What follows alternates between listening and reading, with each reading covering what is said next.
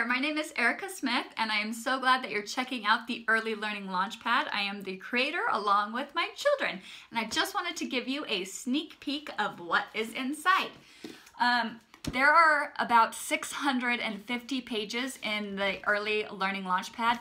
Do not print them off. It is a lot of paper, a lot of ink, but I will show you what to print off so it is budget friendly for you. So first of all, we have our table of contents and it shows you which pages each unit is so you can find it a little bit quicker. There is a book report, so if you guys want to explore some books with your kids and then do some reading comprehension and go over what they've read. Each of my units has a title page. So this is unit 1. You're going over red, circle, A, B, 0 through 5. Then we have, the supplies needed. So your supplies here, and here's your printables, okay? So not too much. And supplies are basic ones usually that you have around your house. Sometimes you might need to go and buy them.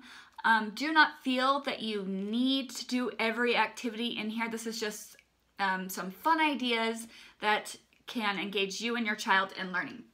And this is the overview of the unit. So it tells you what activities are for red, what activities are for circle, letters, numbers. And then down here, it's either going to be a book study, a nursery rhyme study, or a song study. So you can dig in a little bit deeper into those. Each unit also has a library book list. You may want to consider printing this off or writing it down on another piece of paper. But for the book studies, it includes, you know, the Little Mouse, the Red Ripe Strawberry, and the Big Hungry Bear. You would just put your library reference number, and then any other books that you want to check out from the library, you just have a quick page that you can go to the library and check those out.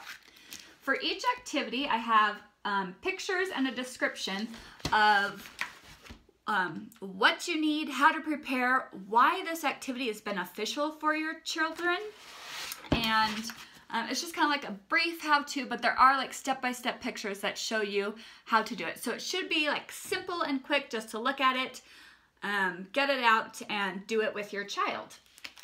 So here's just a quick look at some of the activities. This activity comes with printables. So this is an activity that you will want to just print out the printables. And then we got more activities. Here's another printable page. So this, you just print these off.